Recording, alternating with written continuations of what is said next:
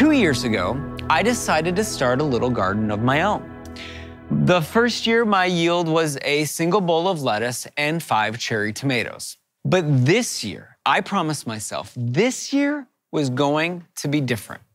I started planning in March. I bought a couple new books, joined 11 or 12 gardening Facebook groups, and when it got warmer outside, I went to Home Depot.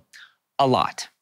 I built new beds, trellises, a snap pea teepee, a bunny fence, and an irrigation system complete with an automated timer, the whole shebang.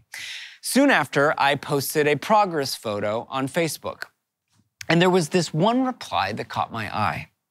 I come from earthworkers. My grandparents and my parents had gardens and loved growing things. When my dad died, we wrote in his obituary that he was comfortable in the dirt. There is something incredibly powerful in that phrase related to hard work, reward, sustainability, generosity, seasons, harvest, death, and new life. Blaine, it looks like you might be comfortable in the dirt like my dad was, and may you continue to be. She might be right. Facing some hard stuff throughout my life has forced me to decide whether to run from the messy moments, the dirt, or engage them with the hope that they might eventually change me. Now, I didn't learn this on my own. I had a lot of help from a rabbi named Jesus, who was, incidentally, not afraid of digging into the dirt, even when it cost him everything. Jesus was always getting his hands dirty. He was perpetually running toward the hard, the messy stuff instead of running away.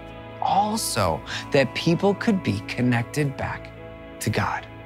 On the night that Jesus was betrayed, he sat in the upper room with his friends, and he lifted a loaf of bread and a cup of wine, elements whose origins were comfortable in the dirt, the grain and the grape, all meant to represent Jesus' ultimate willingness to be comfortable in the dirt himself.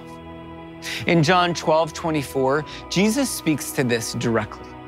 Unless a grain of wheat falls into the earth and dies, it remains by itself alone. But if it dies, it bears much fruit.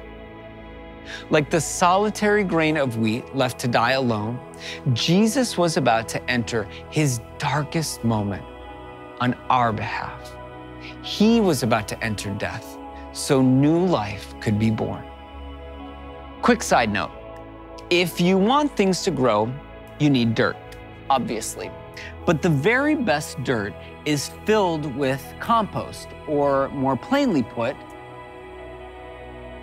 if you think about it, when we encounter the messy moments of life, we really have two choices.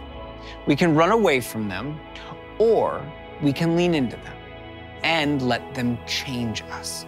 Jesus, he leaned in.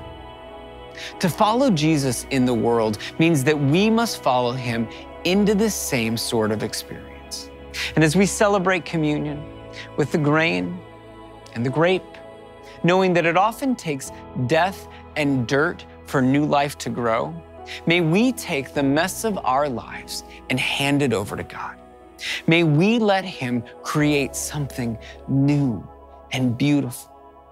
And may we all be comfortable in the dirt.